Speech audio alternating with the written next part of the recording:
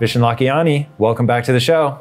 Tom, so good to be back here. Brother, I'm super excited. And what is the number one habit that you think all successful people have that everybody watching this should adopt immediately? Now, I know you think I'm going to say meditating, right? I know you think that. Everybody thinks that, but that's not it, okay? The number one habit is actually not a habit at all. It is a belief that leads to a habit. And that belief is that the number one thing in your life is your rate of growth. So I call it your You rose. should believe that your rate of growth is high? You should believe that the most important thing in your life is not your family, it's not your business, it's not your money, it's how fast are you evolving and growing. The word to remember is rose, rate of self-evolution. So let me tell you where this comes from, okay? This actually comes from a very prominent MBA professor by the name of Sri Kumar Rao. So Sri Kumar Rao, he was speaking at one of my events, and after the event, he came and he told me, Vishen, you know what is the problem with MBA programs in America? And I go, what? And he says, they don't teach consciousness. So I said, but they do. And he goes, no. You're confusing consciousness with ethics. Since Enron, everybody teaches ethics. Consciousness is what we need to teach people. So I'm like, what exactly do you mean? And he goes, let me explain it to you. Consciousness means this, that you are a soul having a human experience, and what your soul craves is growth more than anything else. You think your business matters. You think your marriage matters. You think your children matter. But let's just talk about business. Your business doesn't matter. If your business makes $1 billion, who cares? If your business fails, who cares? What matters is, did you grow? Your business is nothing more than one of the most powerful vehicles for your personal growth. And the funny thing is, so are your relationships. Funny thing is, so are your children. Your quest in life is to grow and grow and grow. Now, if this becomes your belief, all your habits align with this belief. Are you making time in your day to improve yourself? Are you making time in your day to read, to study, to watch Impact Theory, to do a Mindvalley quest? Are you making time to meditate because that helps you grow, to exercise because that helps you grow? And this is what people forget. We get stuck on this bullshit hamster wheel, chasing the dollars, trying to grow in our career, when we forget that none of that shit matters. It's all about us as a multidimensional human being, and are we growing? I actually agree with you violently. Why, though, does it matter? Because if you grow, everything else in your life grows, right? And we see this so often with great But why does that matter? Like, I'll walk you down the garden path and tell me if you agree with this. Right. So I'm totally on board. Whenever somebody asks me what's the meaning of life, I would say there's no meaning that's subscribed to it. It's meaning that you give it. But if you want to reach fulfillment, do the following. Work your ass off to gain a set of skills, to your point about progressing and growing, that allow you to serve not only yourself, but other people. Now, the reason that I think that should be the number one thing that people pay attention to is because it will give you the neurochemical state that is most satisfying, maybe the right word, because it isn't like joy, eating a bowl of ice cream, having sex, all of those things are awesome peak experiences, but they rapidly attenuate. Whereas fulfillment, you can be fulfilled even in the midst of grief. And so for me, it's a evolutionary neuropsychological answer. So I think here's why it applies. Fulfillment, right? Fulfillment is what we want out of life. Tony Robbins said there are several human needs, but the two most important human needs, he talks about 6, but the two most important, he says, is the need for growth and the need for contribution. Okay, now, trying to contribute without growth is like walking backwards. It doesn't make sense. If you're growing and you're becoming the best possible human being you can be, that is often the path to contribution. If you're growing, the skills that you're growing within, whether growing as an entrepreneur, growing in terms of your health and wellness, growing your cognition ability, that is going to give you the tools to go out there and contribute. So if growth and contribution are the pathway to fulfillment, growth is that accelerator. That's why I think it's important. Yeah, it's really interesting that. So I think about it from an evolutionary perspective. One of the things I find most fascinating about you is you can go from evolution to astral projection, and I am very firmly in the one camp. But so I think about it. You're very firmly in the science camp. Yeah. Right. So am I. I'm a computer scientist. Yeah. I'm a computer engineer. It's just that I think that there are things that have been proven by science, but not agreed upon by all scientists. And that's a big difference.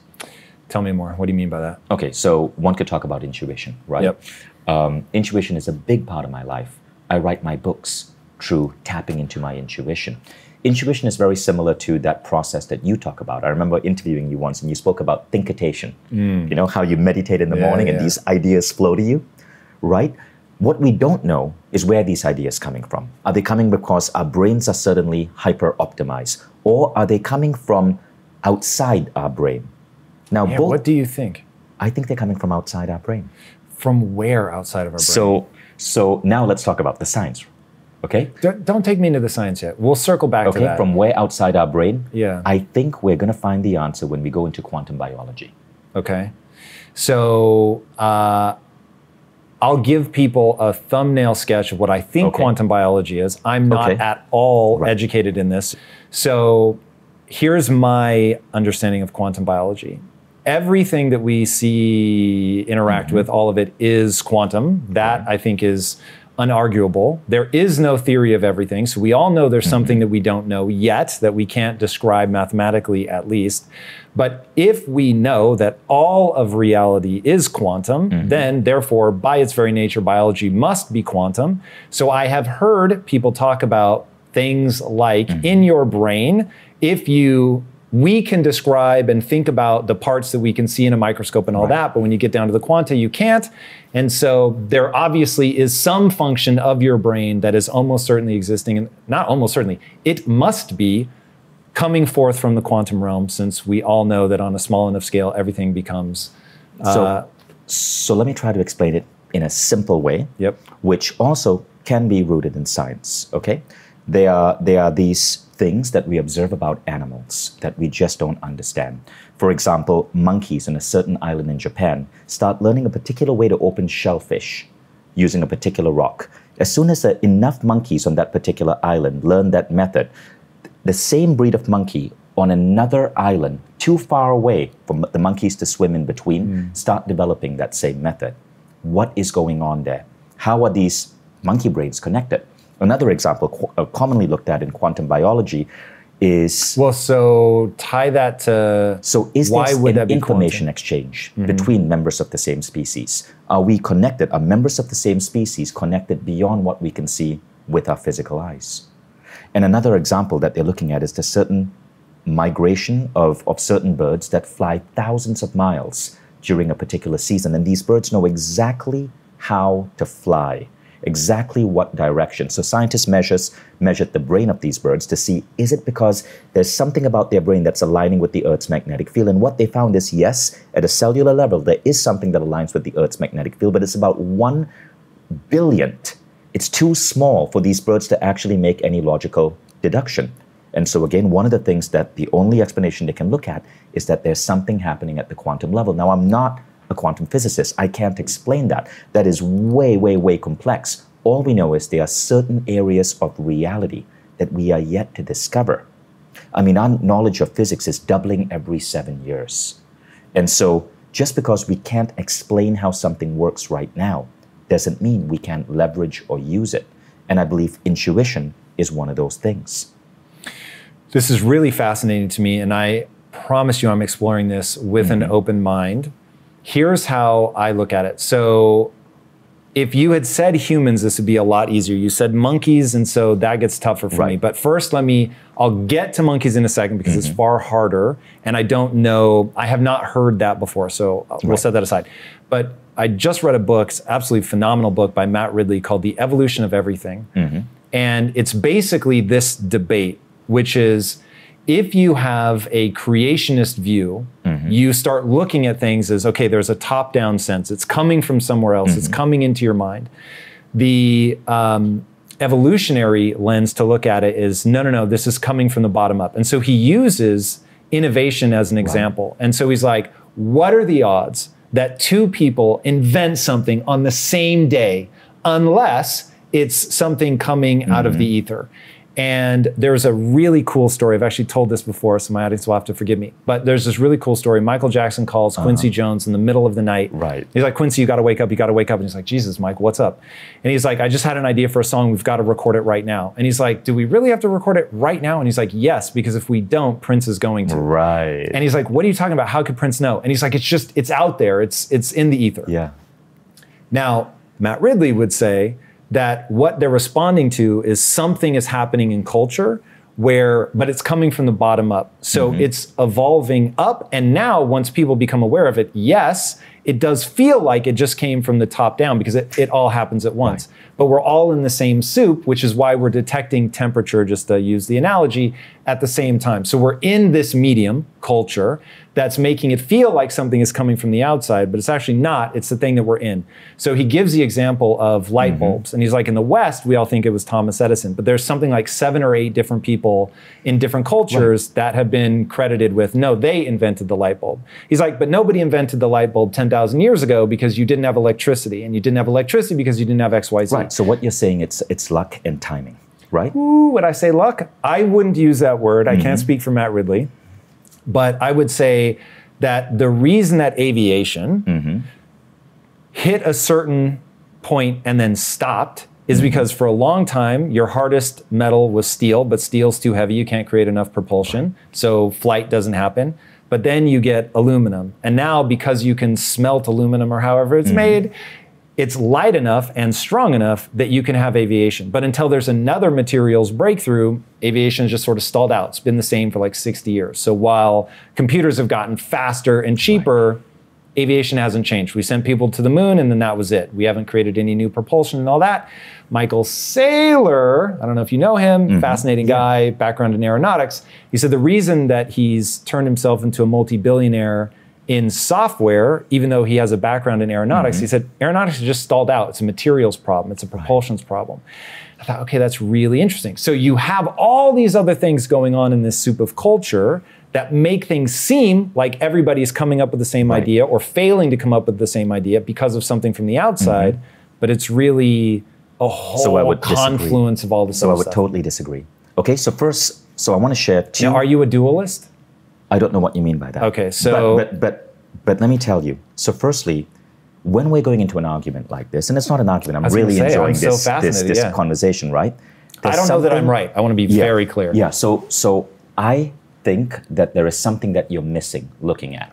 And I think there are certain scientific studies which are worth looking at because they show that the world is a lot more mysterious than we think. But also, there's a psychological phenomenon which is an interesting thing. Ken Wilber calls it the pre-trans fallacy. So Ken Wilber, of course... Pre-trans fallacy? Pre-trans, P-R-E-trans, T-R-A-N-S. Okay, you can put it on Google. You'll find a Wikipedia article on it.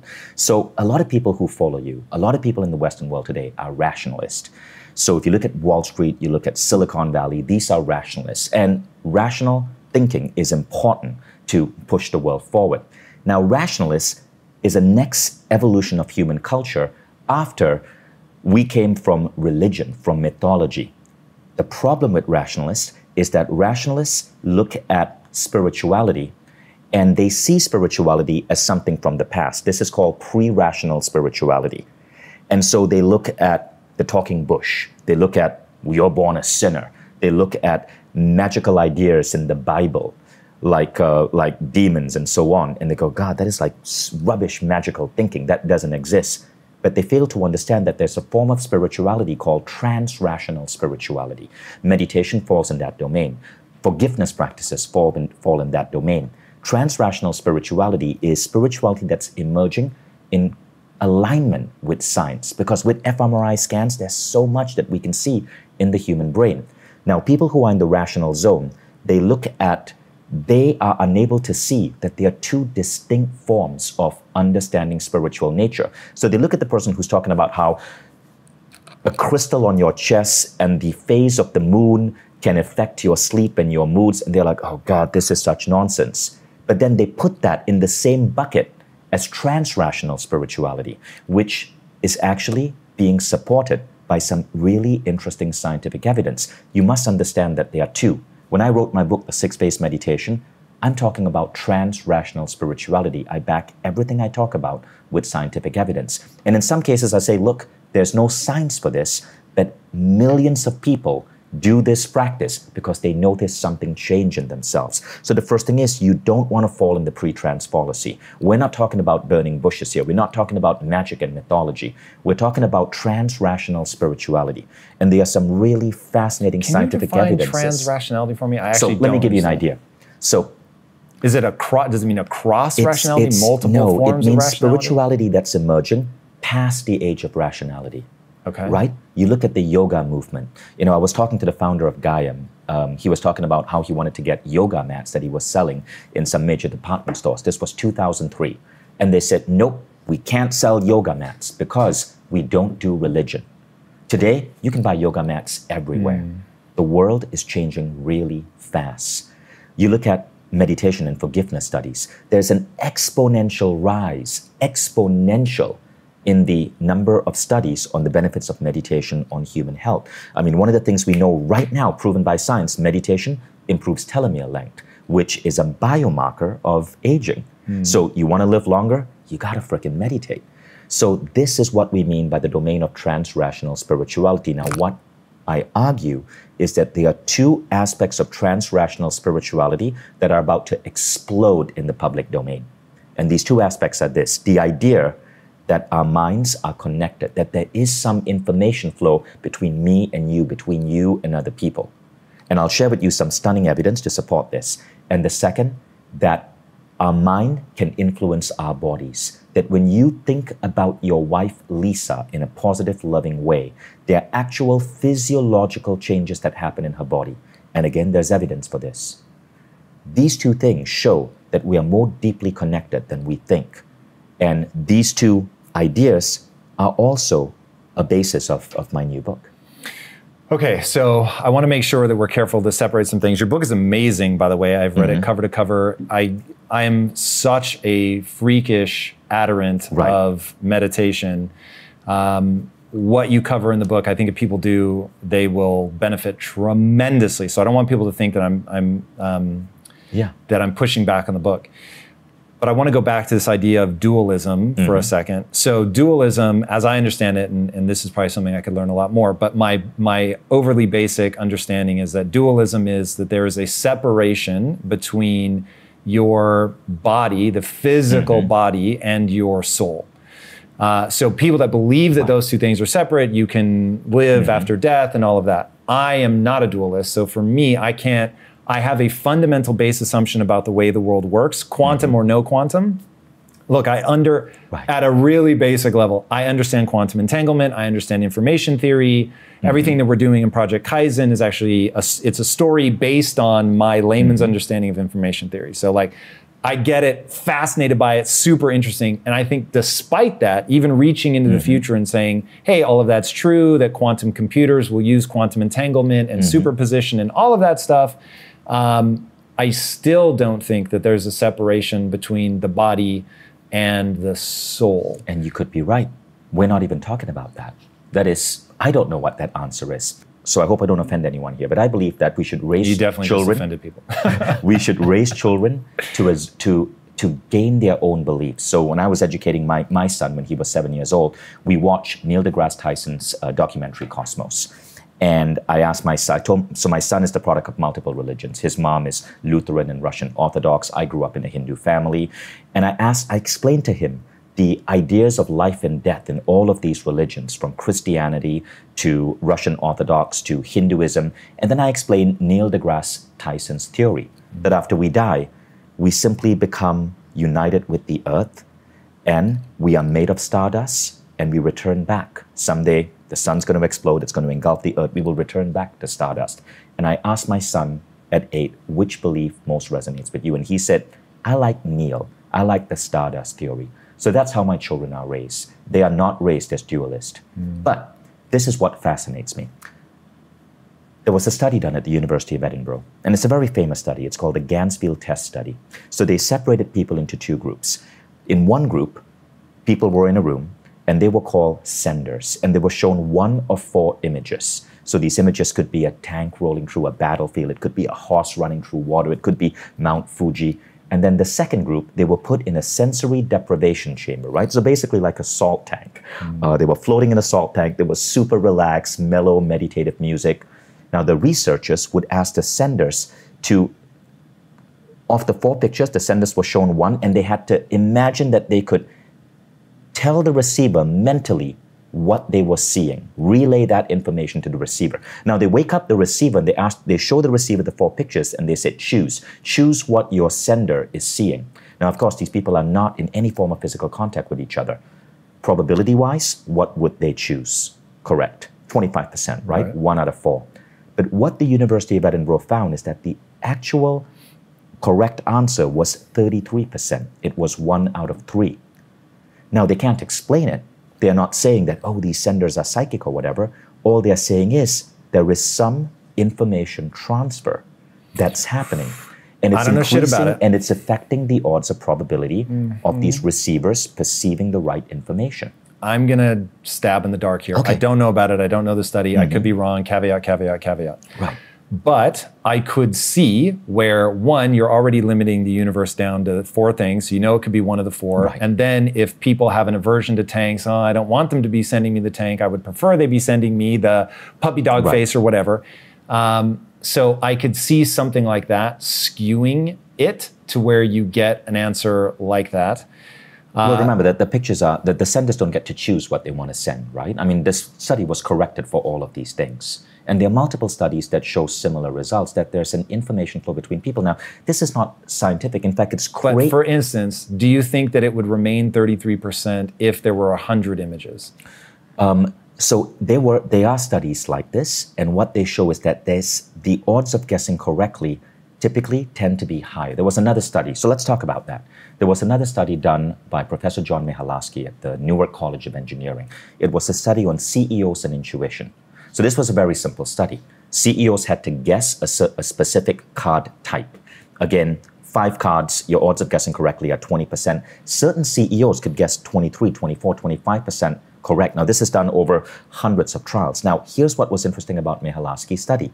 He found that the CEOs that seemed to guess correctly more often, it also correlated with profitability increase in their companies. So again, there is multiple studies that show that certain people guess correctly more often outside the laws of probability. I believe, and also these studies also show that this guessing tends to happen when we are in a relaxed state of mind. So what do you think is happening there? I believe that there is something called intuition. There's something called intuition, and that in some way, all human beings are connected. But does that mean that the universe, quote unquote, is broadcasting the right answer and you just have to be in tune with it? We don't know, and it's dangerous to make assumptions like that. But what we know is this. Why is it dangerous? It's dangerous to make assumptions like that because it may take you down the wrong path. But let's go back to what you do. You meditate in the morning and you say incredible ideas come to you. You call it thinkitation. What these studies are showing, and what you're doing when you're meditating is you're going in a relaxed state. All these studies are showing is that when you go in a relaxed state, information is clearer to the point where sometimes information that you shouldn't know, you seem to know at higher than odds of probability. We can't explain how it works. Can you give me an example of shouldn't know? Something I shouldn't know? So these CEOs who are guessing these cards correctly, they shouldn't theoretically be able to guess out of 5 cards beyond a 20% probability. The Gansfield test experiments at the University of Edinburgh, there is something that's causing this fluidity of mind where you're getting information at an easier rate. That could explain why thinkitation works for you. It's interesting. I'm super curious to look at these studies. Anything that gives me an edge, I'm all for it. Well, a good book on it is Best Evidence by Michael Schmicker, or The Conscious Universe. Best Evidence? Best Evidence by Michael Schmicker. Right, hold on, he was a journalist who was asked to debunk all of this, and he became a believer. Another book is The Conscious Universe by Dean Radin, PhD. These books are beautiful meta-analysis of all of these studies. So I love that we're going down this path. Yeah, so let's go back. I wanted to ask you a question. So if you were designing the way the world worked, would you design this thing in where, hey, the more you relax, the more that you can pick up on this frequency? Yes, absolutely. You wouldn't make it more but obvious. But if you're teaching this in schools, we're not talking about intuition. What we know for sure is that when you're in a relaxed state, creative ideas flow. Creative I'll ideas agree with flow that. in a But so relaxed here's state. how we actually, my wife is the lead on a project that we're doing called the Wish Academy. Right. And the main girl's original superpower was going to be intuition. And I was like, over my dead body. And Lisa was like, why can't we make intuition a superpower? And I said, because intuition has to be trained. I think people have intuition, but you're not going to have intuition about something that it's completely abstract. Like, let's say intuition about alien biology, right? Something where if something completely a 9-year-old abstract, that's right? never encountered human biology suddenly has intuition about something that literally could not be more, even that, it would have to be non-DNA based, because even that, like if you grew up in a DNA based society, it's possible there's something there. But to have intuition about something to which you truly know nothing, I think is basically a 0% chance of that. Right. But if you've grown up studying something, thinking about something, and this is why I think attention works for me, is I'm now able to quiet my mind such that areas of my brain that don't normally talk to each other begin talking. And so it can, one side of my mind, let's say a more creative side, can offer up to my logical side, well, what about this really random thing that you never would have put together through association? Something like that. And I've had these conversations with people like Stephen Kotler, right? Stephen Kotler teaches on Mindvalley, and we had a conversation on this. And I asked Stephen, what do you believe? And he says, look, when you rest your mind, Stephen is a rationalist. He doesn't believe in intuition, but he believes there's some optimization of your brain state so answers come to you faster. And that's all we're talking about. You don't have to believe in intuition to the sixth phase. In fact, that topic isn't even discussed in this book. But what we do say is that creativity is magnified when you're able to access these states. And this, multiple times it's been proven. The most recent experiment, they wanted to see if Edison was famous for taking his afternoon nap. So they wanted to see, is there something to Edison's napping practice, right? Was there something to his napping practice that made him come up with all of these inventions? Is he the one that held the metal ball over the plate? Yeah. There was this story that Edison holds a metal ball in his hand, and when he drifts off into sleep, his hand drops, the ball hits a plate, creating a loud clang. It wakes him up, and it helps him solve problems. So scientists did this with a group of people, and they were given a math problem to solve. One group was told to solve it the traditional way, just busting your mind on it. The other group was encouraged to take naps. They found that the group that napped was 80% better at solving the problem. So again, evidence that getting in this restful state creates a clarity of mind that helps us get more creative, whether it's problem solving or I'm just creativity. trying to figure out the interpretation that this is coming from the outside, that there is something that But you don't have to believe that. We're not even talking about that. No, but isn't it, it's interesting. So I am fascinated because I don't share that, and it seems so, it's contrary to all the base assumptions that I've built. Because you're a over time. rationalist, and you may be falling for the pre-trans fallacy. Super and you're possible. stubborn about it. Now, also, the reason is because there are lots of hokey people who call themselves psychics who manipulate others, and they give a bad name to the idea of intuition. But what I want to know is why, if you were creating the universe, why would you build that in? What am I missing? Why would that make it better? So, think about I think it's called the 100 monkey theory, right? This observation that species suddenly pick up skills.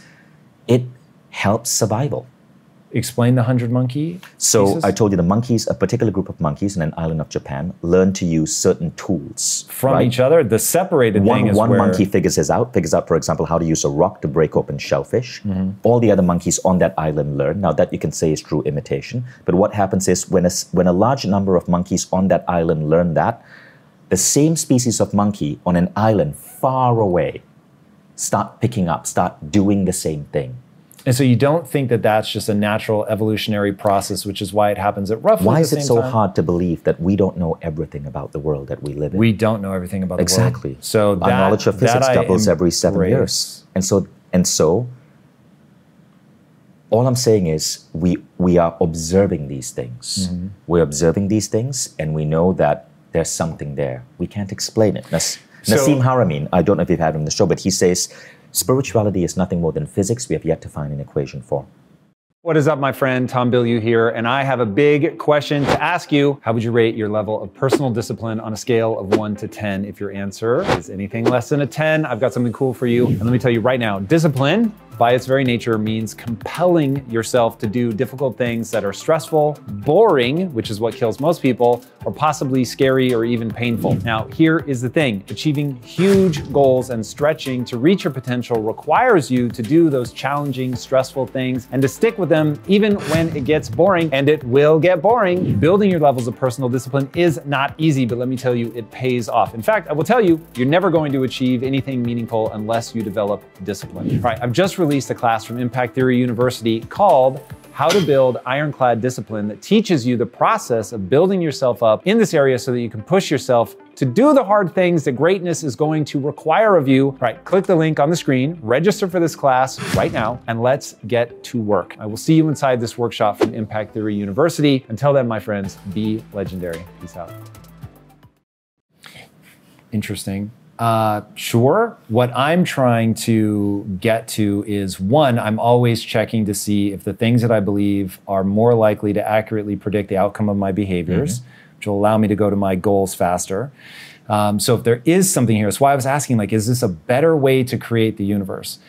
So when I look at the way that we're solving problems in the world now, my base assumption is that we're making catastrophic errors of judgment right now at this moment in history. From a cultural perspective, we're taking a top-down approach. Right. I think it's dangerous, and I think it's going to lead people to some really horrific outcomes. So as I think through this, and thank you to everybody at home that's letting me think through this in real time, because I don't have a strong stance on this. I'm really exploring something at the edges. So a few years ago, culture started to make its way onto my radar. I'd never thought about it before. I was just trying to build businesses so I could tell stories, and that was it. And then as I stepped in front of the camera, it started to occur to me that there were definitely a lot of things happening in the world that I had previously been unaware of because I had my head down and I was just building.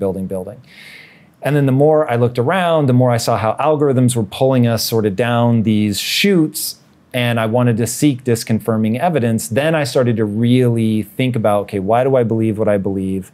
What is truth, first of all?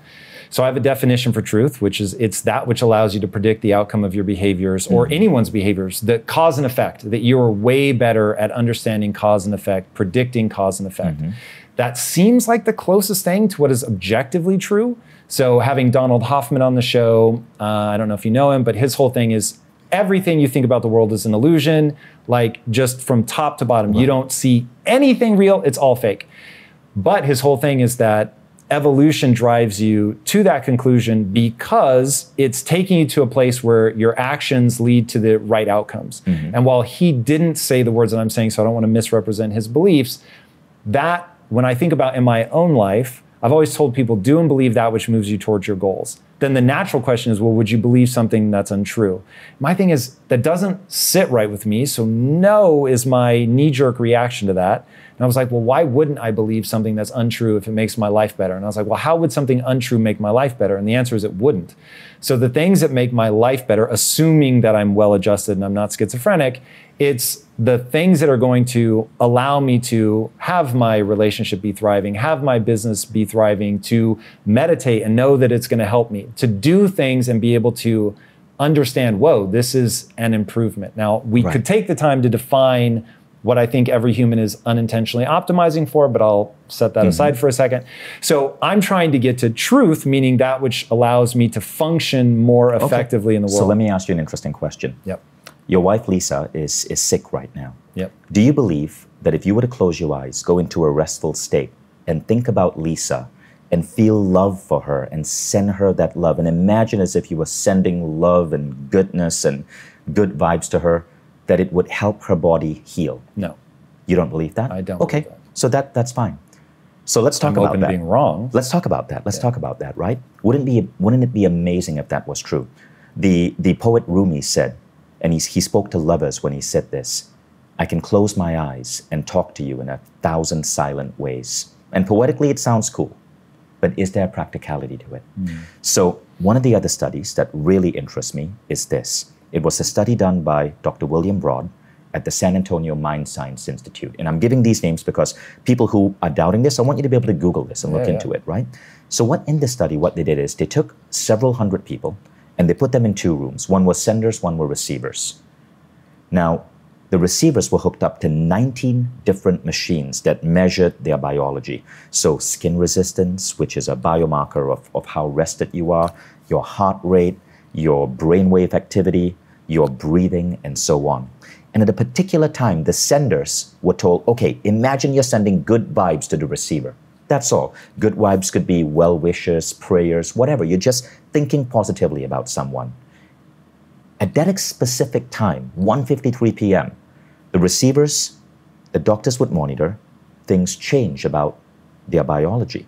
Their skin resistance might go up, which means that they are sweating less, which means that they are getting in a more restful state. Their EEG activity might go from beta to alpha, which again shows that they're relaxed, they're feeling good. And we can't explain this. We can't explain how someone thinking positive thoughts about someone else actually influences their biology. Did the person being thought of know they were being thought of? No, not at that particular. Okay, now, let's say you don't believe that. You still deny the study. You don't care about William Broad's research. It doesn't prevent you from doing the 6-phase meditation. So when we start the 6-phase meditation, we actually start using an exercise to increase love and compassion. Why? Because compassion has been studied. If you can increase your compassion and your kindness, it improves your productivity at work. It makes you a better leader. It makes you a better boss, makes you better in your relationship, but it also makes you live longer. It reduces headache. It makes you sleep better. It reduces feelings of depression and anxiety. Now, how do we activate the 6th phase? We start by seeing the picture of the person on the planet you love most. For me, it's my children, Hayden and Eve. Seeing their face, feeling that love for them in your heart area. And then imagine you can send that love to wider and wider and wider circles of humanity. So I feel the love for my daughter and my son. I feel it in my heart area, and I imagine I can beam it out to wider areas of humanity. Now, it doesn't matter if you think the William Broad studies are bunk and that this is not going to affect humanity. What the HeartMath Institute in Los Gatos found is that by just thinking about the person you love, your heart resonance, which is another biomarker of wellness, shifts in favorable ways. Within a minute of doing this, within a minute of closing your eyes and seeing Lisa, for me, within a minute of seeing my daughter Eve in my mind's eye, my heart resonance changes. And heart resonance is basically a subtle measurement of what's going on between your heartbeats, and it correlates with wellness. It changes. And so you don't have to believe that we can connect across time and space. It's been studied, and your biology directly changes from these exercises. So the 6th phase, phase 1, 2, and 3, are all psycho-spiritual transcendent techniques, and I can explain what that means, that instantly shift your biology and your cognition so you're showing up better in the day. If you want to believe that you can influence in a subtle way the biology of your loved one, sure. You want to believe that you can improve your intuition, sure. I believe that. You don't have to believe it. And I've given you the study so you understand why I, as a computer scientist, believe it. But even if you don't believe it, studies show that it does cause favorable changes in your body. Over 15,000 studies. Yeah, it impacting you, that experientially, I was going to say that's undeniable. I won't say that. Right. But I will say experientially, N of 1, that's undeniable. Yeah. Meditation has been transformative in my life. The 6th phase meditation that you walk people through is really awesome. Right. So the thing that we've been exploring is the word that suits how I feel, is whether this is coming from the outside and whether that would be better. The inside part, I've just felt, I know it's super effective, and I get that. I get how the mind is going to wildly impact your own physiology. I can even get that, I'll say it this way. If I were diagnosed with terminal cancer tomorrow, 1,000%, I would imagine my cells attacking it and it melting away, and I would get myself to believe it, and I'd be like, this is going to work, 100% guaranteed. I would also do all of the dietary things and exercise and all of that stuff. Because there's evidence for that, right? At that point, I wouldn't even really care about evidence. I would do anything you would do anything you can. Could possibly maybe have a positive effect. The exact So that's phase 4. Phase 4 is visualization. And you can use that to manifest your goals or even heal yourself. So the exact phase 4 protocol here is from the Silva method, which is now run by Mindvalley. Dr. O. Carl Simonton, the cancer research pioneer, tested this. This is crazy. On a group of 159 cancer patients. Again, Simonton Cancer Research Center. And what he found was this. The average lifespan, these were patients who were terminal, they were given 12 months to live. The average lifespan increased to 24.4 months. I believe 17 patients went into, they saw their cancer reduce. 14 saw their cancer completely disappear. Now, again, these are 14 and 17 out of 159, right? So the odds are still only 20, 30%.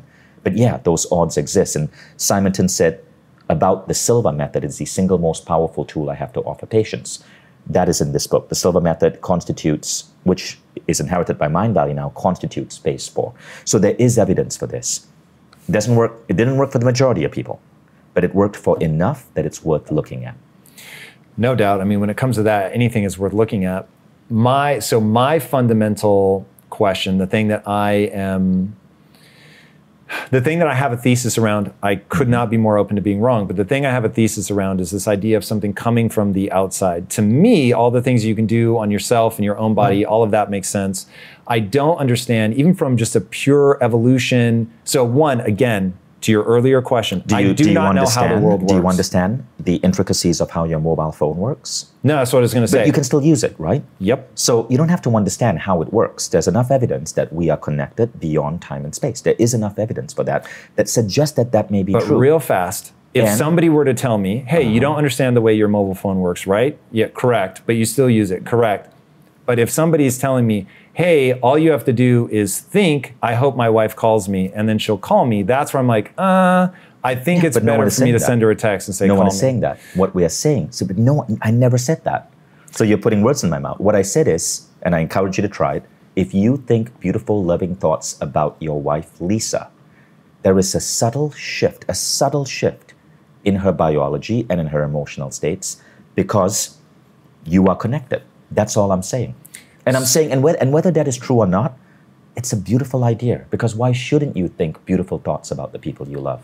Agreed. It's a fascinating idea, but remember, I go back to what is going to allow me to better predict the outcome of my behavior. So that will certainly help me. I don't know that it will help her, but I remain curious. So going back, do you have a hypothesis around why the universe would be constructed in a way where there is this, I don't know what word you would use, truth, right answer, whatever that's being broadcast? Why would that be better than, say, just being born with that information already inside of you?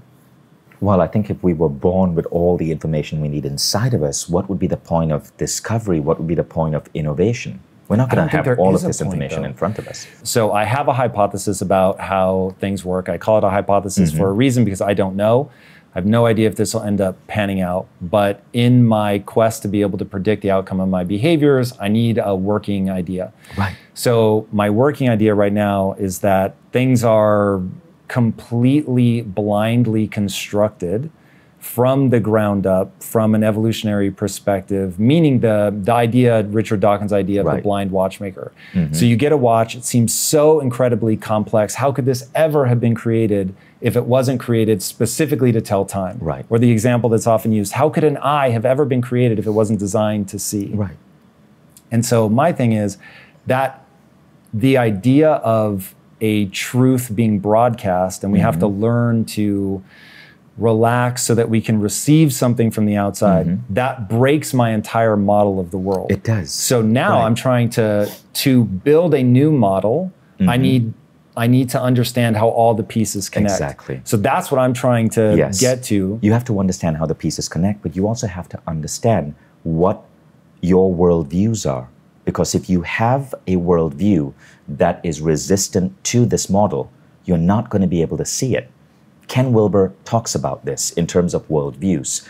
People across the world fall into different buckets of worldviews. You have the militaristic worldview, like people of North Korea. You have the religious worldview, like people of evangelical states or a country like Iran.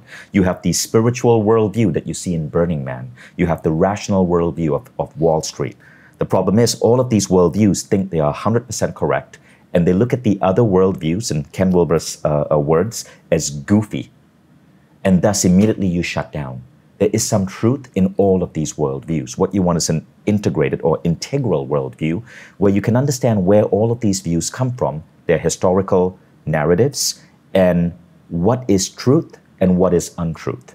That's the most important thing. So really, we're talking about moving to, in terms of worldviews, the purple or the integral level of the consciousness spectrum. Why purple? That's just the color. So Ken will be used as a color code to define it. You don't want to say level 1, level 2, level 3, because that implies that one is higher than the other. Got it. When you go with colors, colors do not dominate each other. You don't have a dominating hierarchy. It's very interesting. Okay, yeah. So I'm saying you got to, you can study all of the science, but if your worldview is locked in one area and you haven't moved on to integral, that's true of me. So what happens is that it becomes harder. So I am so obsessed with what is useful. I'm certainly not dogmatic in my thinking, but I only bring things into my worldview if I can see how the pieces connect and try them out and use them. Great. Right? So for instance, the example I've used very often is when we were first introduced to Newtonian physics, it was like, oh my God, this let you predict how planets moved at 100%, it's accurate. Then we get Einstein's relativity, then general relativity, general relativity, then special, I can't remember which one came first, but both layering on. And so we realized, oh my God, Newtonian physics wasn't actually as right. And by getting the further information around relativity, now we're able to do things like GPS and all of the incredible things, nuclear power and all of that. So the more right you can be, it really is world changing. So I'm looking for that next breakthrough. I would love for this to be the next breakthrough. I'm just trying to figure out, I don't think it's an unwillingness or a stubbornness for me to figure this out. I just need to understand how these pieces connect. Setting that aside, I'm not sure we're going to get much farther with that, and I don't want to end up in like a whole debate about truth and then it just spirals into madness. No, but that's utterly fascinating. But I'm loving this discussion because it's so different from many other interviews I've had on this book. Well, to be clear, we haven't even gotten to the book yet. Like I don't want people to think that anything that we've talked about so far, what I've been trying to explore is this idea that something's coming from the outside. Okay. Setting that aside, how did you come down to the 6 things in the 6-phase protocol? Why not 7? Why not 4? So it started out this way. I was a former Silicon Valley exec. I discovered meditation and it completely changed the course of my career. I was in Silicon Valley during a really horrible time, 2001. The dot-com bubble burst and then September 11 hit. I lost my job. I lost all my money. I lost the money I borrowed from my father to start my company. I was sleeping on a friend's couch. And I remember I was so broke, I couldn't even fix the brakes on my car. And I crashed into a minivan, carrying 2 kids, right? And fortunately, nothing happened. But it was a horrible time. I had to pay for all of that. And as a result, I couldn't even afford rent. So it was during this time that I stumbled upon meditation. I was Googling online for answers. I was trying to figure out why my life sucked so bad. And that practice of meditation that I learned completely shifted me. I had a job at that point, really low level. In 4 months, I went from low level, entry level, to vice president of sales because I was just so good at my job as I started bringing in these protocols that I was learning from meditation. Protocols such as being able to be really peaceful and zen. It's called equanimity during stress. So you can focus better, being able to increase your levels of creativity so you have better ideation, being able to visualize your goals and then move towards them. And so I stayed with the company for 18 more months and then I was thinking, man, this stuff, all the stuff I learned at my electrical engineering and computer science degree from the University of Michigan, which I paid maybe $250,000 for in that time's money, was nowhere as useful as this weekend meditation class. So I decided to quit and become a meditation instructor. So I did that for 5 years. During that time, I built Mindvalley. Mindvalley became a massive company with about $100 million in revenue, valuation of $1 billion. It's incredible. With no VC funding, no investors, no bank loans. And I attribute it to this practice of meditation, being able to go within. Building up Mindvalley, there were at least 3 times I almost lost it all. But being able to go within, being able to train your brain to even go through that level of chaos helped me as an entrepreneur. And so 10 years ago, At this point, I'd interviewed, hundreds of people. Today, I've interviewed thousands of people across all Mindvalley programs, all Mindvalley podcasts and platforms. And I wanted to build a personal growth practice for myself that I would have the discipline to do every morning. And I wanted something that I could do in 15 minutes because I'm busy, we're all busy. That would give me the maximum benefit in the teeniest amount of time. And that was the 6 phase. There were 6 practices that I found. Now, these are not traditional meditation. So if you're a hardcore meditation purist, this book will probably piss you off, right? But these are 6 practices. They are called psycho-spiritual transcendent techniques. Psycho, because many of them are rooted in psychology. Spirituality, because many of them do have a spiritual ideology to it as well. Not religious spirituality. Again, big difference. Define the difference for me. We'll come to that. And then transcendent, because you're going within. You're disconnecting from the outside world. You're going within, and everything is run in your head. Okay, now these 6 practices have been proven by science to create a massive positive impact in your life. The first one has to do with compassion. The second one has to do with happiness. The third has to do with forgiveness. Now, these 3 constitute your emotions in the present. But in today's world, it's not just enough to be blissful in the present. We got to go out there. We want to build companies. We want to change the world. We want to create revolutions. So the next 4 phases, 4, 5, and 6, are about that. They're about creating. They're about action. Phase 4 is about seeing a goal of yours that's 3 years out and getting yourself energized for that goal. Phase 5 is about organizing and commanding the perfect, most productive day for yourself, all in your mind. And phase 6 is where you connect this with whatever is your spiritual or religious belief or your personal belief. You ask for a blessing. And that's it. That's the 6th phase. Now, it got picked up by elite athletes. Tony Gonzalez, who's one of the top NFL players, I trained him on this. He spoke about this in multiple publications. Reggie Jackson of the LA Clippers has spoken about this. One of the craziest stories, Bianca Andreescu, she attended a class on the 6th phase.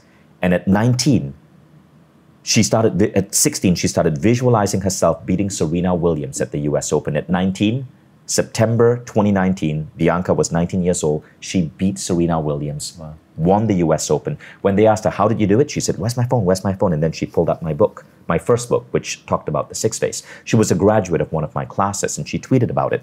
So she credited it in part, partially, with helping her win the US Open.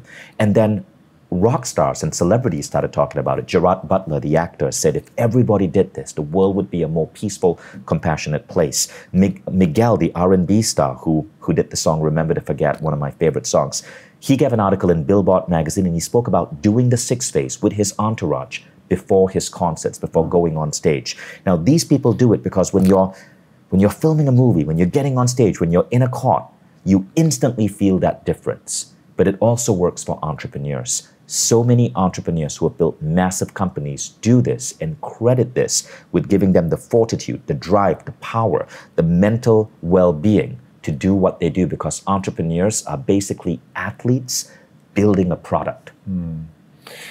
Yeah, I love that. It's one thing I've talked about with business is it's the sport that you can play forever. So you don't have to worry about your body giving out, which is wonderful. Like I said at the beginning, the 6th phase meditation method I think is really fantastic. It really would make the world a far better place. It will certainly impact people.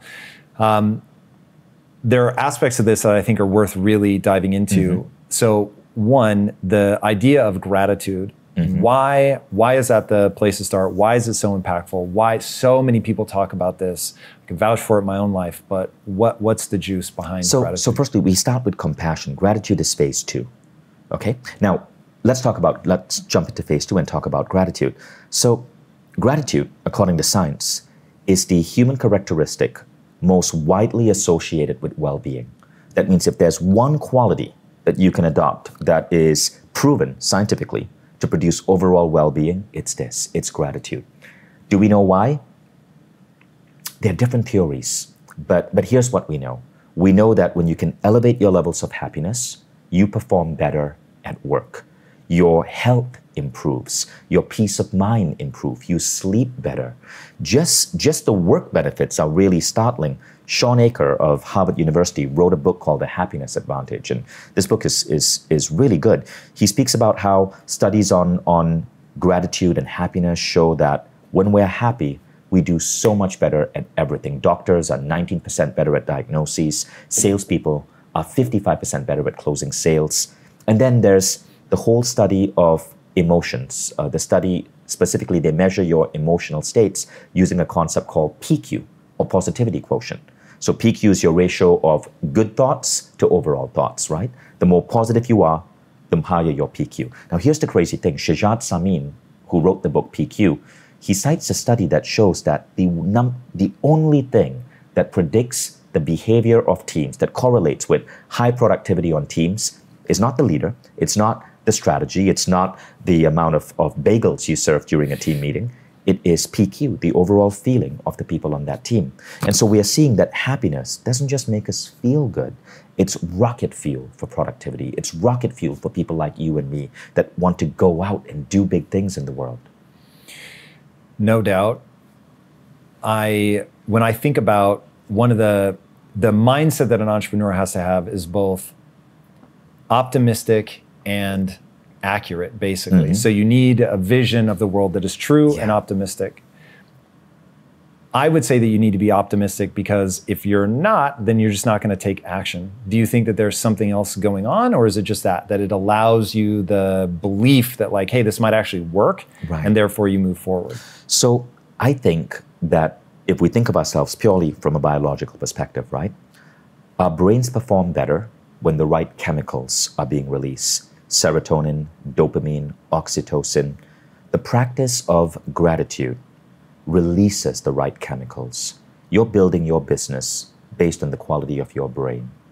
If your brain is in a healthy state, you're better able to get access into states of focus, states of flow, states of creativity, states of cognition where your processing speed is better. And gratitude is one of those ways to optimize your thinking, optimize your brain. Ultimately, you're building your business with your brain. And I think that's why it works. That's why so many studies show that we do our work best when we are happiest. Talk to me about visualization. You go into a lot of detail in the book. I particularly liked your story about your Taekwondo competition. Be careful what you visualize. Why is visualization important, and how do we do it well?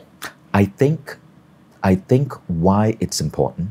So visualization is important if you do it at a particular brainwave state. So if you're visualizing at the waking state, which is beta, now this is measured through a device called an EEG. It means an electroencephalograph. It means your brain is beating at around 14 to 21 cycles per second. I don't know if it's effective. The studies that show it's effective show that it works when you're doing it at a relaxed state. And that's why you do it when you meditate, right? So visualization does two things. One, it actually affects your biology. And two, it actually affects your performance. So again, let's talk about studies. There have been numerous studies that show that visualizing yourself getting better, healing, can actually help increase your rate of healing. And then there's performance. There were studies on basketball players. Alan Richardson, I believe he's a psychologist in Australia, he found that visualizing yourself shooting hoops and seeing it land in the basket is almost as effective as actually practicing in the court. So crazy. Practicing in the court produced a 25% increase in performance. Visualization alone, 24% increase in performance. Do you have to visualize, like, because I know Arnold Schwarzenegger talks about the same thing with lifting, and he's like, you've got to imagine your arm growing in the mountains and the contraction. If you're practicing the basketball one, do they have to like feel the motion, the ball release? Yes, so this is what optimizes it. You feel the emotion, you feel the elation every time you hit that hoop. So the feelings are important. Do you need to feel the physicality or just the elation? The more you can feel, the better. So in fact, I believe it's all about feeling, right? Because it's not about what you see. Someone who is born blind can still practice this. It's about what you feel. So let's say you want to build your business. Your business is at 1 million in revenue. You want to get it up to 10 million in revenue. You visualize that. You visualize how would you dress? How would you feel? What would your office look like? How would you treat people? What would your day go like? And I'm not saying you're creating magic that's making this happen. I'm saying you're conditioning your brain to believe, I could do this. And you're conditioning yourself to take on the right feelings, the right behaviors that then show up in your life.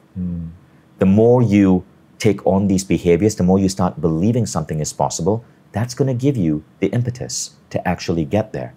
I took my business to 100 million revenue, about $1 billion in valuation. You've done the same thing. I bet you never stop dreaming of the next level and the next level and the next level.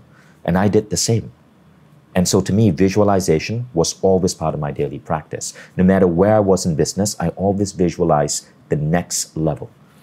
It's interesting. You're giving me a lot of credit. Thank you. It's very kind. I don't think I was as systematic as I would advise other people to be. I think that the way that you walk people through it is far better than what I actually did. I was really just focused on what do I need to learn? What do I have to get better at? But visualization feels like an underutilized thing for me, because every time I do it, so in Impact Theory University, I'm always telling people, you should be surprised by failure. Don't rehearse it. Now that's me giving me the advice that I needed, because I would sit there and unintentionally visualize things going wrong so that I could be prepared to how do I extricate myself from this, especially because for a long time I suffered from just debilitating anxiety. My anxiety was largely diet related. So once I cleaned that up, it went away, but I didn't know that at the time. So as I would, to your point about what you're feeling when you're visualizing, it matters a lot. What I would be feeling when I was visualizing a meeting or whatever is anxiety, because I was feeling it at the time. I had generalized anxiety. So no matter what I was visualizing, I felt anxious while I was doing it. And so I would get this feeling of dread coming into whatever this thing was going to be. And when I tried to use visualization, I couldn't conjure the right images. I couldn't get the right feeling. So I was like, oh God, I don't know that I want to use this. Now, what I did find worked better, although now I think if I were to use your method of really trying to embody the feeling, it would work a lot better. But I would describe it either in written words, or I would do an internal actual monologue, where instead of trying to conjure the images, I would say the words. I would say things in my mind. You walk into the room, everybody's stoked that you're there. Yes. You sit down powerfully. So even though I wasn't feeling it as much as I wanted to be, I was painting a psychotically clear Because image. it's not about the visualization, right? Remember the example of the blind person, the person born blind. Does that mean that visualization doesn't work for them? No, it's about the feeling. Whether you use words or you use visuals, it's about the feeling that it's generating. Yeah, it's interesting. When I think about the brain and how it is a caloric hog, that you have an impulse from an evolutionary perspective to be lazy effectively. And then so your brain myelinates, right? So, okay, we're going to think this a lot, we're going to feel this a lot, then I'm going to myelinate these neurons together. So neurons that fire together, wire together. What they're talking about is that myelination process, so that it's easier to think and feel that thing, whatever you do repeatedly. And I feel like that's a big part of why visualization is going to work. One, you can interrupt your negative feelings as you are dreading this thing by forcing yourself to imagine it going well, to think about all the things you would need to do for it to go right. And then also, if you do that enough, your brain is going to be like, oh, I guess this feeling of feeling good, feeling accomplished, like it's going to work, I'm going to be doing this a lot, so I better make this easier to do. And so now you're in the right zone. Walk people through, though, what happened to you at the Taekwondo tournament, because it's very interesting. Right.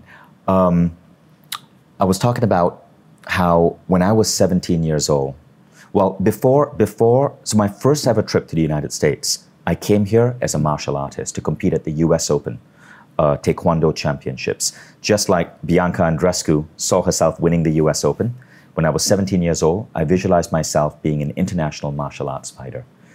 And the story in that book,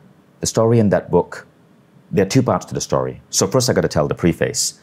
Before I even had the balls to visualize myself being an international martial arts fighter competing at the US Open in Colorado Springs in 1993, I had to see some evidence that visualization worked. Now, when I was growing up as a teenager, I had really bad skin disease. So my face was covered in acne, and it really affected my self-confidence. I remember growing up, I didn't have friends. I considered myself ugly. I never went out on a date with a girl, even though I had many crushes, until I was maybe 22. Wow. I had very little self-confidence in terms of who I was as a person because of my skin. Now, when I was 17, I read in a book on visualization that the skin is the organ that science shows is most susceptible to the human mind. And so armed with this, I started practicing creative visualization. Now, the model I used came from Jose Silva. Jose Silva, who founded the Silva method, which is, I said, to be fully transparent, I later acquired the rights to that, and that's now on Mindvalley, okay? But what he said was, you're visualizing your skin getting better, and there's a particular modality, and you're doing it at a relaxed level of mind, the alpha brainwave frequency, 3 times a day. Each visualization session takes 3 minutes. So I had 5 years of bad skin. It started at 13. Now I was 17 years old, 5 years of bad skin. And I did this Silva methodology. This is the same imagery therapy I spoke about earlier that Dr. O. Carl Simonton tested. In 5 weeks, my skin healed. So again, the protocol was 3 minutes a day, 3 times a day, so 9 minutes total. In 5 weeks, my skin healed. My pimples disappeared. Armed with that, I was like, wow, this stuff is awesome. What else can I do? So the next thing was improving sporting performance. My father had enrolled me in Taekwondo classes to build up my confidence because I honestly didn't really have that much. And I decided, I want to take this to the next level. I want to get a 2nd degree black belt, which I did, and then I want to compete at the US Open. But unlike many other athletes, I was obsessed with just being at the US Open and seeing America. I didn't actually see myself winning a medal, which was stupid. So I show up at the US Open in Colorado Springs. I got that far. I show up for the championships and I'm wearing these thick glasses. I was that much of a nerd. You know, those giant glasses from the late 90s, like the lenses go all the way down. You can clean your lenses by licking them. So I show up with these giant glasses. My power is -700, short-sighted, so the glasses are this thick. And these are sports glasses. In Malaysia, you can fight with these glasses. In the USA, apparently not. I get in the ring and the referee blows a whistle. And he's like, yo, kid, you can't wear those glasses here. And I'm like, what do you mean? And he goes, I don't care if you can do this in your country. This is in America. Your glasses break, a piece of glass enters your eye, you sue us all for $10 million. Take those glasses off. So I'm like, but I can't see without these glasses. Remember, this was 1993. Contact lens technology wasn't really developed yet, right? He's like, I don't care, take those glasses off. So I take off my glasses and I'm freaking blind. And I'm facing Glenn Ryback, the Dutch national champion. And if you know anything about Dutch people, they are crazy tall. And Taekwondo is a kicking sport. So the taller and skinnier you are, the more an advantage you have. Yeah. Within 10 seconds, I feel a hit to my head and I'm on the ground. I get back up. I'm like, where the fuck is this guy? I was ready to go for him if I could actually see him. 36 seconds into it, the second kick, I'm on the floor again. And at this point, my referee knows that I'm going to be killed if he doesn't get me out. He tosses in the towel. Whoa. I am out. I was officially the fastest knockout at the 1993 US Open Taekwondo Championships in Colorado Springs. I ended up in hospital. Jesus. Yeah. So I wish I'd seen myself actually walk out of the ring with a medal. I saw myself walk in the ring, which I did. Walk in the ring proud, feeling all badass. I wish I'd seen myself actually walk out of the ring rather than walk out of the Colorado Springs Medical Center. Yeah, that's hilarious. Visualization is such a big deal, especially for kids, being able to see yourself getting good at something. As a kid, I was really, not even just as a kid, into my 20s, maybe even the beginning of my 30s, I really despised competition. Yeah. And I would have thought, oh man, people that are competitive, what assholes. But the reality was I was just afraid that I couldn't win. And so the idea of being competitive, and it wasn't conscious, I really did think it. I really did think that, oh, competitiveness is just, it's bullshit. But then as I started to realize, oh, wait, I can actually get better at things that I suck at. All of a sudden, then I was like, whoa, I kind of want to compete. Like, I want to put myself out there. I got really sad that I didn't take sports seriously because I never had that camaraderie, that the team sports vibe that you get. Every sport I did solo because I thought, well, if I fail, at least I only take myself down. And once I realized, oh, you can actually get better at things, then I was like, oh man, that would have been a lot of fun to really contribute to a team, to be part of something, to push myself. It's part of why I like video games now, to be competitive, because I only play, I play one game, but it's, you get to be a team. So my wife, my sister and I play as a fire team. And I love the idea that you can push yourself, you can get better. improve and then like really put it out there and compete. But alas, I did not have visualization or meditation or any of this stuff, which, speaking of which, this is a big push for you guys at Mindvalley. What is missing in education today? What should kids be taught that, had I or anybody else been taught at that age, would make our lives better?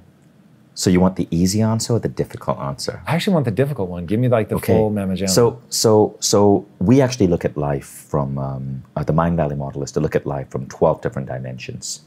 And we just acquired a company called Lifebook. We acquired a significant stake in the company. By the way, brother, what you've done with the business is incredible, man. Congratulations. It's amazing. Thank you. Yeah, we're pretty excited. So what we're trying to do with the education model is this. You know, so many of us were trained based on official government-sanctioned curriculums. And that isn't enough in the world today. So we start with getting you, through the Lifebook approach, really clear on your goals, really clear on your vision. When you take Lifebook by Mindvalley, you end up with a 100-page book. Imagine a 100-page book with absolute clarity in the life you want to create in all 12 of the different dimensions of your life that we look at. For each of these dimensions, you understand your beliefs. What do I believe about love? What do I believe about my body?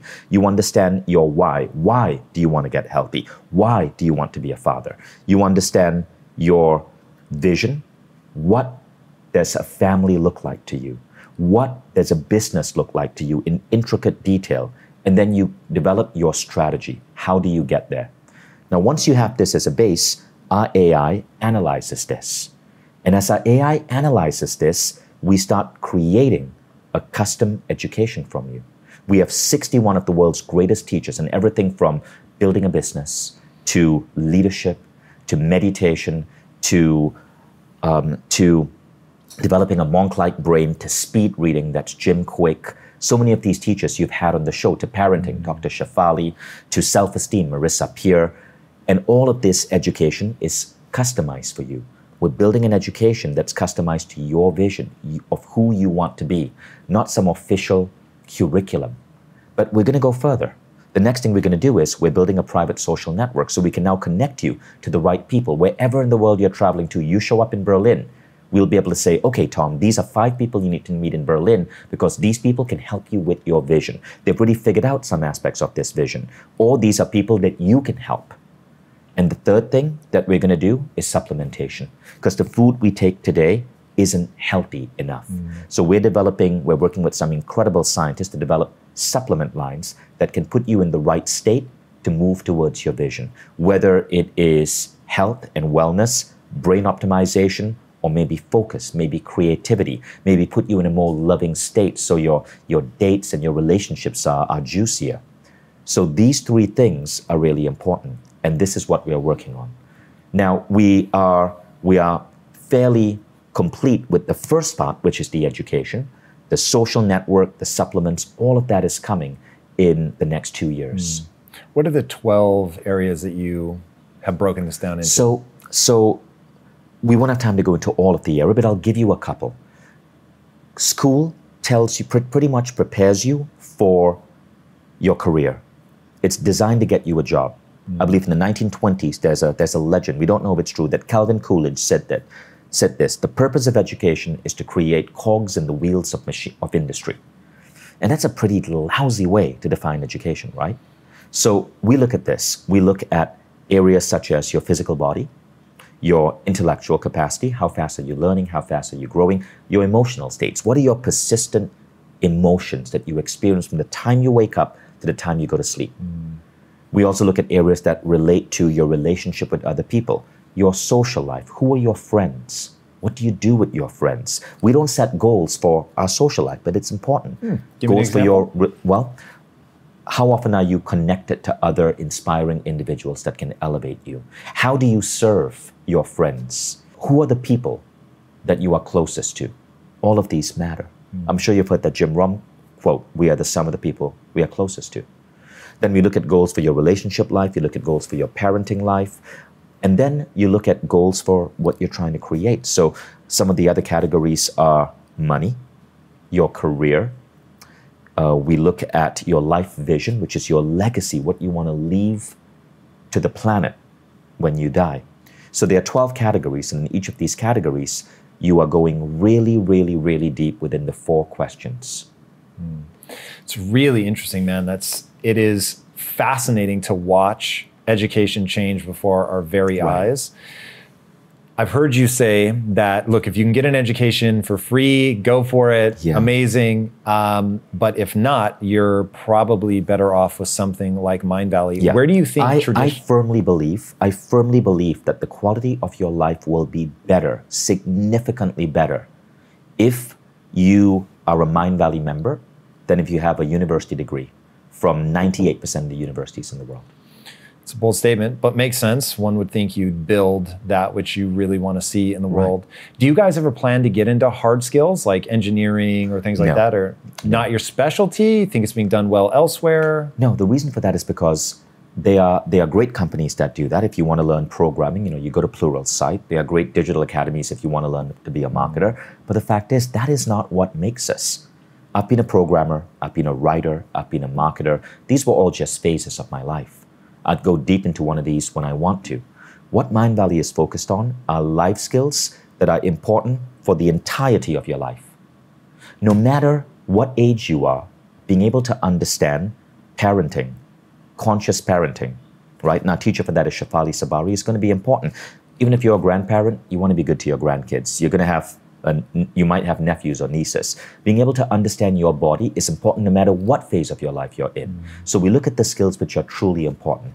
I believe that my life would have been significantly richer if I'd spent time understanding my body to the degree which I'd spent even a semester at university learning computer engineering. No doubt. If you'd met me when I was 25, what would you have told me about parenting? Should I do it? I would say, it's up to you, right? I think in today's world, I don't think everybody needs to have kids. I think overpopulation is a crisis. But I know from my perspective as a father, parenting is probably the most rewarding thing you can experience. Parenting and love, and both of them are very widely connected.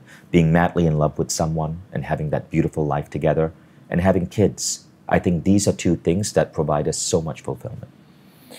Yeah, it's interesting. I'm sort of the same. Well, I'm not sort of the same. I am the same. I am very grateful that people have kids. I think somebody has to do it. But for me, every time, the only real way to say it is I really want to have kids, but I really want to not have kids more, just a little bit more than I want to have kids. So it's tough. It is... I think it's ready-made fulfillment. So if somebody were to ask me, I would say, you should really think long and hard before you don't have kids. I think most people, the default answer is probably the right answer, which is to have kids, do it well, do it consciously, be aware of what you're doing. But that feels like for the most people, it's going to give them the deepest sense of fulfillment is, I think, the right word. Nature's sort of in-baked thing. But going back to overpopulation, what do you think about people like Elon Musk who are more worried about the flip side? So I love Elon. Elon's mom, May Musk, is one of our teachers on Mindvalley. Right. Yeah, she teaches a program for women over 40 on going out there and conquering the world. So I'm a big, big, big fan of the Musk family. Absolutely, huge fans of the Musk family.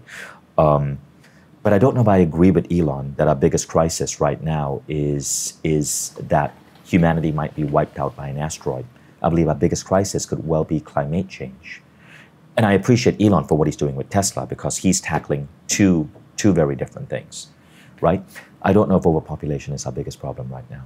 Sorry, I don't know if underpopulation is our biggest problem right now. Gotcha.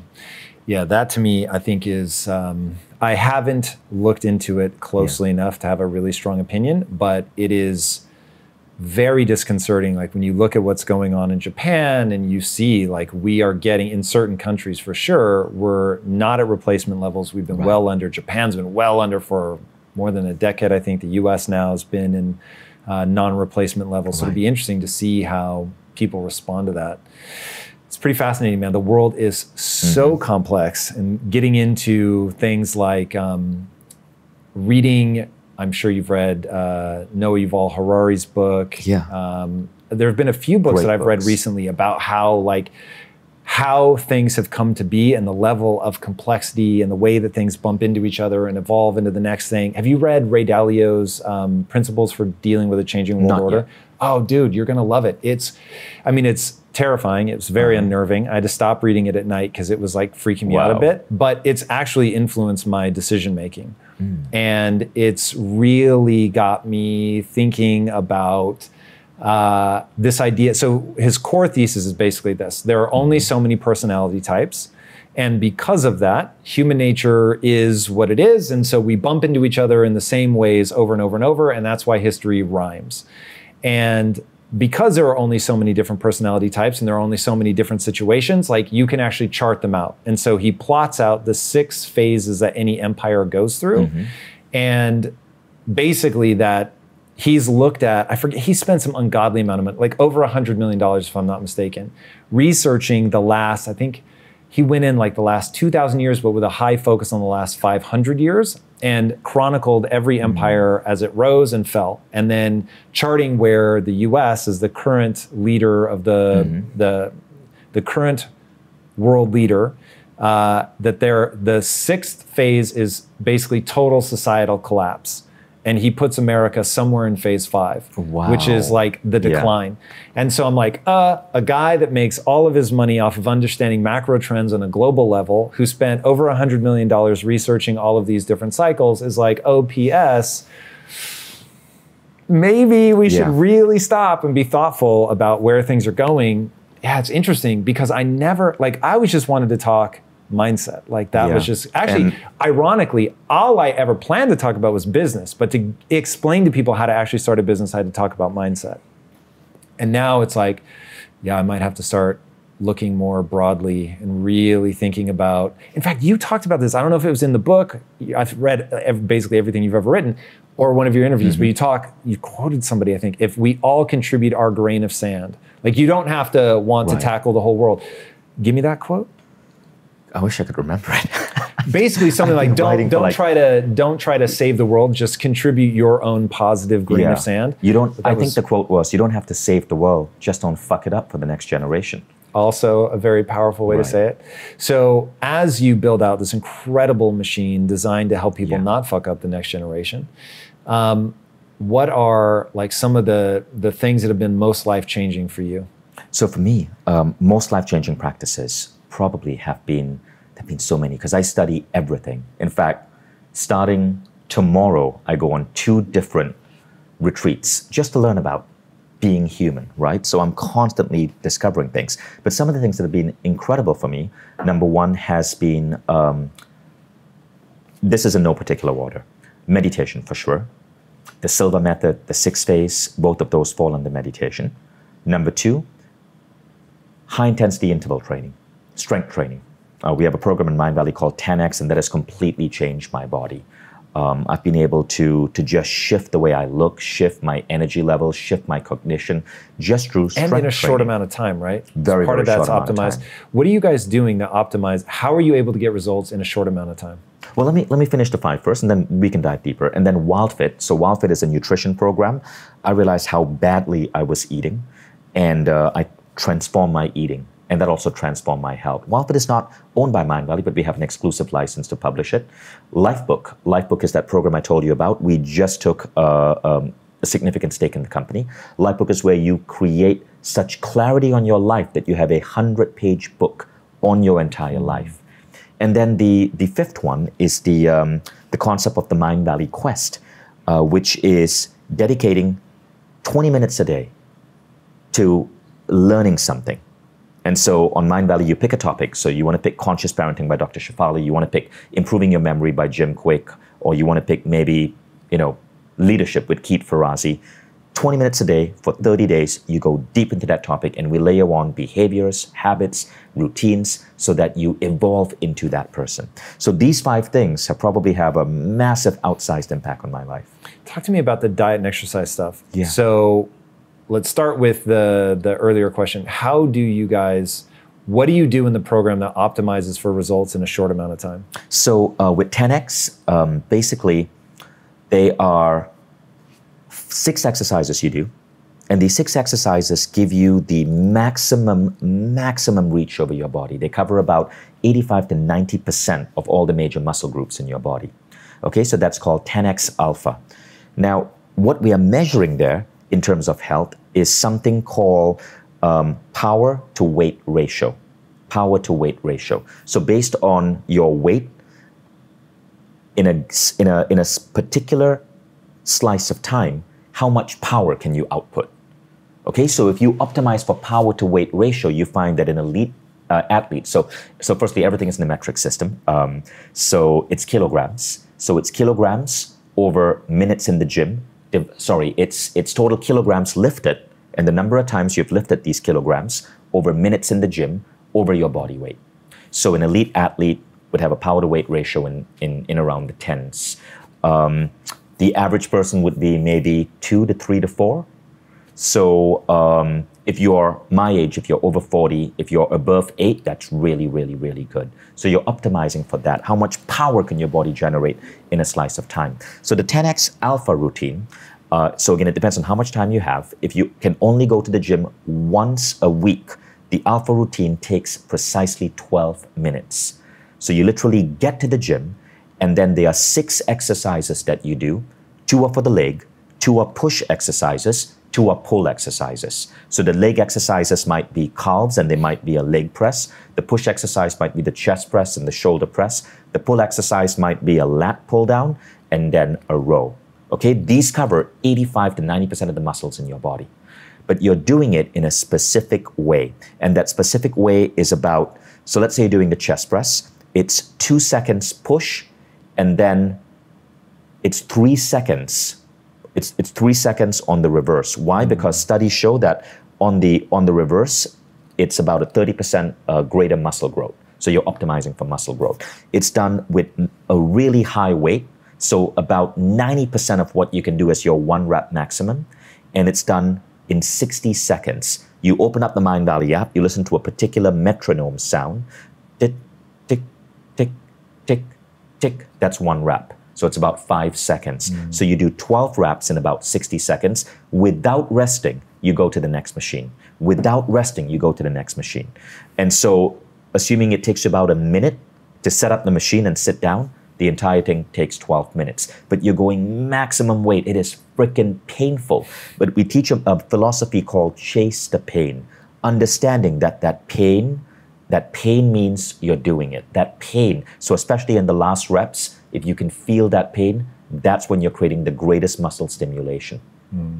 And so it's a phenomenal routine. So I try to go to the gym 2 to 3 times a week, but still it's about 12 minutes each time. Not bad. It's fast. Yeah. What have you changed in your diet? So in the diet, I followed the protocol called WildFit. So WildFit is a really, really, really interesting diet routine. So I did it, and I went from, this was 2016 when I did it, and I used to be chubby. I used to have be 22% body fat. If you look at me in older episodes of Impact Theory, I kind of look different. I went from 22% body fat to about 13 to 14% body fat, wow, which is what I am right now. Okay, that's considered pretty good for a man over 40. WildFit is 90 days, and you trick your body into giving up all the bad conditioned behavior. You understand where hunger comes from. You understand emotional eating. You understand how your love for your mother may be making you eat certain things that you shouldn't be eating, and you stop the cravings. So for example, before WildFit, I would have 2 Starbucks lattes a day. Oh. A day, 2 Starbucks lattes. And I didn't even really think that was bad for me, because I think it's about 250 calories per latte. Now I only drink black coffee. If I even take a latte, it just doesn't feel right. Now, it doesn't mean you never eat ice cream or you never eat have milk, pizza. Right? What? Latte would have milk, yeah. It just means that you don't crave it. If there's an office party and they're serving pizza, you don't feel like you need to eat it. You understand all of the social conditioning that's taking place, causing you to feel like you need to grab that slice, from the social pressure to the conditioning that you get from watching a Pizza Hut ad on television. And as a result, people go through a transformation. Now, Eric Edmeades, the creator of WildFit, also created a concept called BCD, Behavioral Change Dynamics. And he's actually changing your behavior. He's a former Tony Robbins trainer. So he's applying a little bit of NLP there. But in 90 days, people see a phenomenal transformation. So after I did it, I put 100 of my employees on it. And the record weight loss was 91 pounds.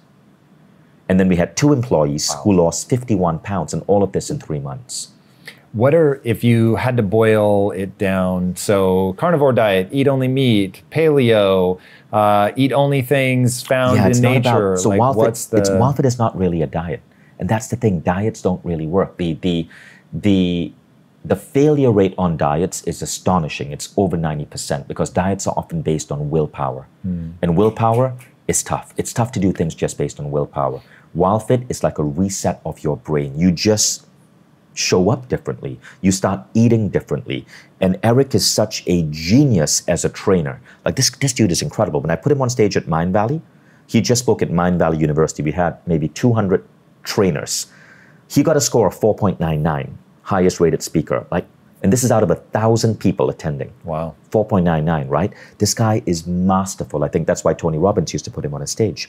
And so Eric knows how to flip the switches in your brain, completely mesmerize you to the point where you think about your body and your food in a different way. But it's not just for losing weight. People see hair grow back. People's skin improve. My skin improved so much on WildFit.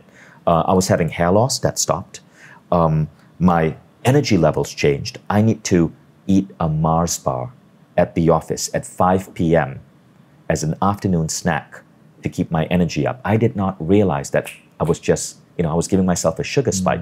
And I was so hooked on sugar, I needed sugar to fuel my productivity. Now, when you do WildFit, he pulls your internal engine away from sugar, boom, all the way to fat. And your body is now trained to burn fat rather than sugar. Yeah, I was going to ask what that core constituency is. So he's getting you off of fat. Sounds like he's pulling dairy out. So I'm not the expert. I've been through it. Mindvalley is the exclusive publisher of it. I'm not the expert. You should have Eric on this show. But WildFit is formidable. Very, very intriguing. Dude, what you build is incredible. The book is amazing. Where can people follow you? So you can follow me on Instagram at Vishen, at Vishen. I love it, brother. Thanks for coming. Everybody, if you haven't already, be sure to subscribe. Until next time, my friends, be legendary. Take care. Peace. Awesome. If we're not a deep narcissist, we have that thermostat where things start hurting us a little bit and we bring ourselves back up through this self-esteem mechanism so we don't get too depressed and too down. And there's an element of unreality to that, but it's very valuable. And I would never, ever, ever want to burst that.